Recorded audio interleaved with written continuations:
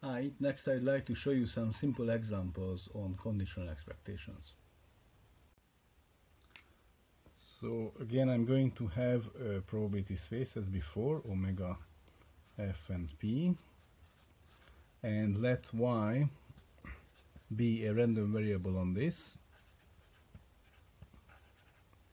on here if you want, on this sample, on this probability space.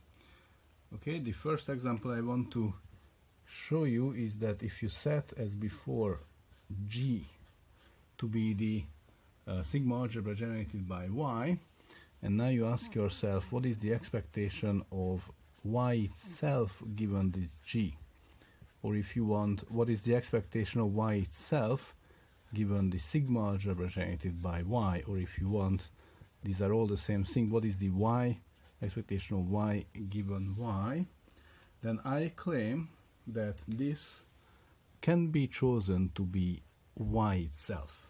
Okay, how do I know that? How can we see that? All we need to do is to show that this choice, so the conditional expectation equals y, or if you want, this function v equals y, actually satisfies the properties of Kolmogorov theorem, and then due to this almost everywhere uniqueness, it is then going to be a version of the conditional expectation. So property 1, is it true that this choice of v, or a conditional expectation, so this choice of the conditional expectation y, is it g measurable? Of course it is, because g is itself generated by y, so by definition it's g measurable. Is it going to have a finite mean? Well, I forgot to add here, so let me add it now, that y of course needs to have a finite mean, otherwise nothing makes sense. Okay, so that's kind of trivial.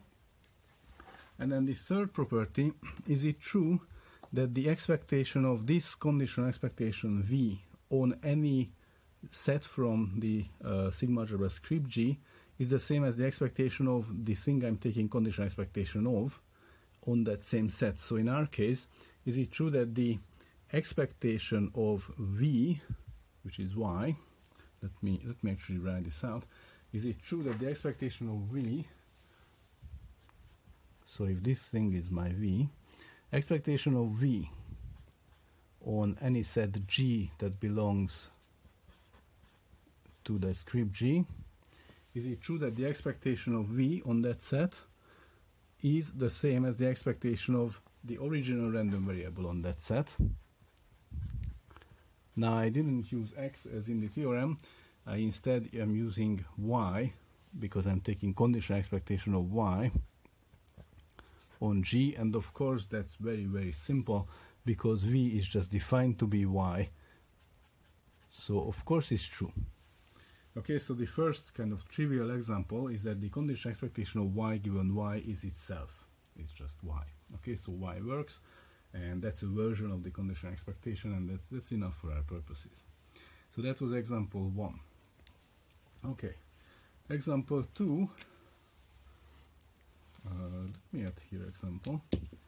Okay, so this was well, let's do it here.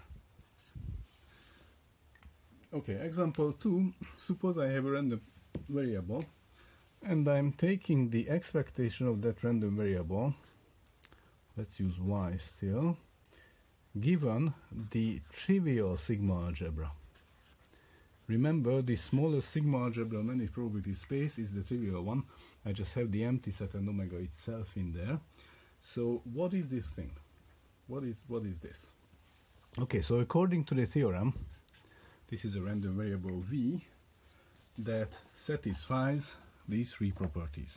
Okay, at least v is a version of this if it satisfies these three properties. So it has to be g measurable.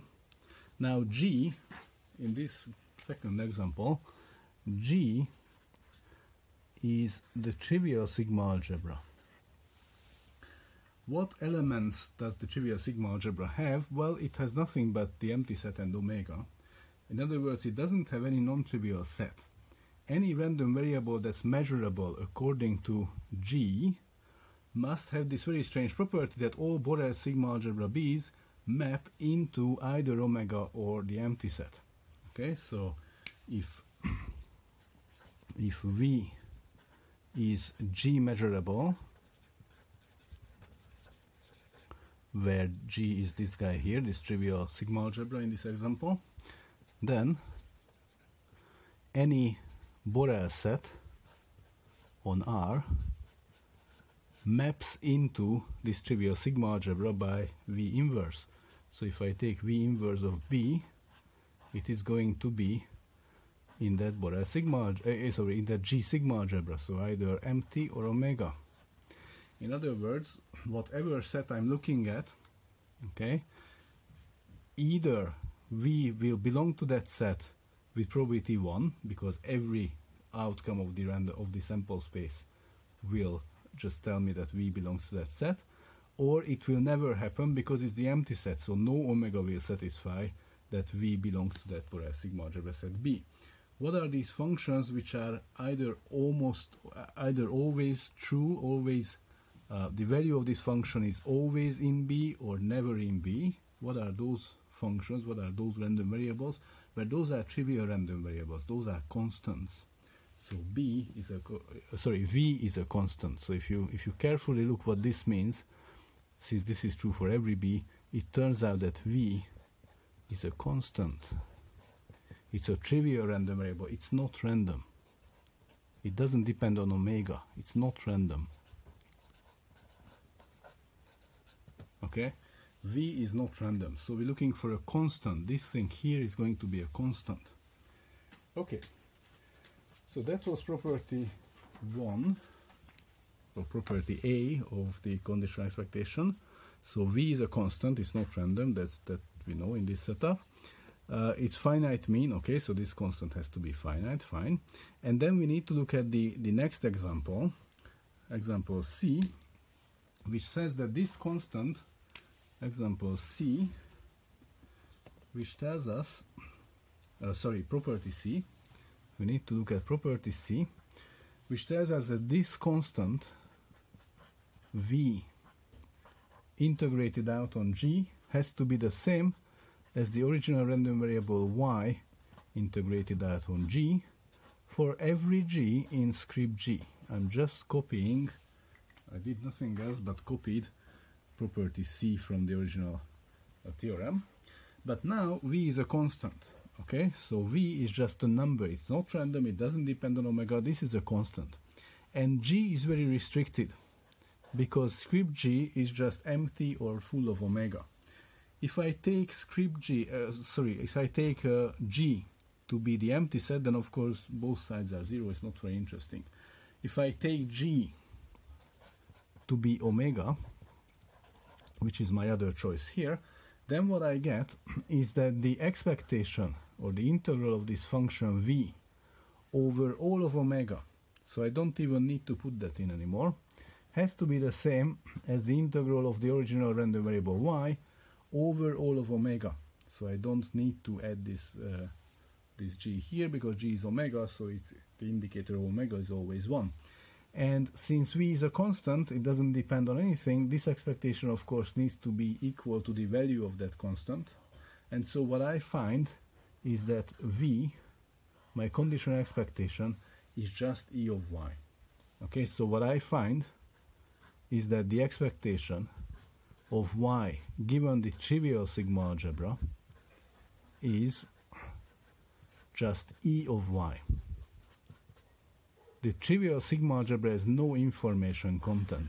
So if I condition on nothing, then if I essentially condition on no information, that just gives me back the overall expectation of Y.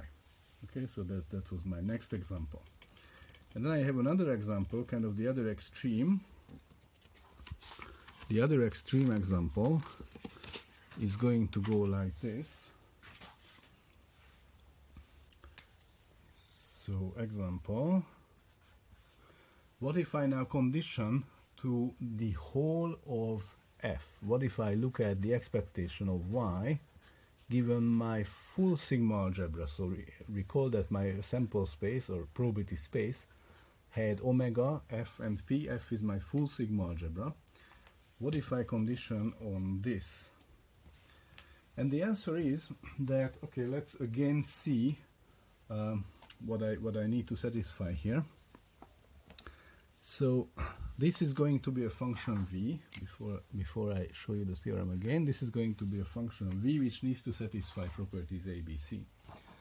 Okay, so it needs to be g measurable, but g is f. This is my script g now.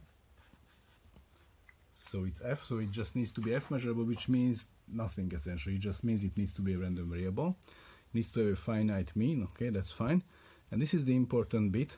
For any point, any set g in discrete f sigma algebra, okay, whatever I do in discrete f sigma algebra, this thing here, expectation of v on that set has to be equal to the expectation of my original random variable on that set. And this for every g in f. If I'm allowed to take every g in f, that essentially means that everywhere, this has to be true on a huge number of sets. And then what you can easily check is the following. V equals to y works. V equals to y works. Okay? It is a random variable, so it's f measurable or g measurable. It has a finite mean, okay? And if you just plug in v equals to y here, then of course the two sides are equal. So in other words, if you condition on the full information, if you condition on everything, then you didn't do anything with your random variable, you just get back your original random variable. So that was my next example. And then finally, I want to show you, essentially it's not an example, it's more like a definition. If I is a sigma algebra, and it's again a sub-sigma algebra of f. So not only it's a sigma algebra, but it's also a subset of f. Okay? And we have the following property. The conditional expectation of y, actually let me put here a function of y, given I, is independent of I. Okay, if it's independent of I, is a constant, let me put it this way, is a constant. So remember that this thing here is a random variable.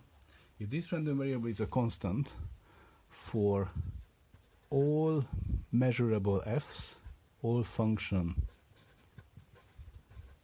f, this function is from real to real, right? From R to R and measurable. For all Borel measurable functions. If this is a constant, if this random variable is a constant, it doesn't depend. It doesn't depend on which part of I I'm in. Then we say that y is independent of I. Then we say that y is independent of I. And if I happens to be a sigma algebra generated by another random variable, then we say that these two random variables are independent. So y and this other random variable are independent. Okay? Now, if this is a constant, then it's not very hard to find out that this constant actually needs to be the expectation of f of y. And I forgot to tell you, but not only f needs to be measurable, but of course we also need for this to have e of fy to be finite. And so when this is the case, if we have independence of expectation of fy from what I condition on, in that case this constant needs to be the expectation of fy itself. Okay, so that's the other kind of example, but it's more like a definition I wanted to show you here.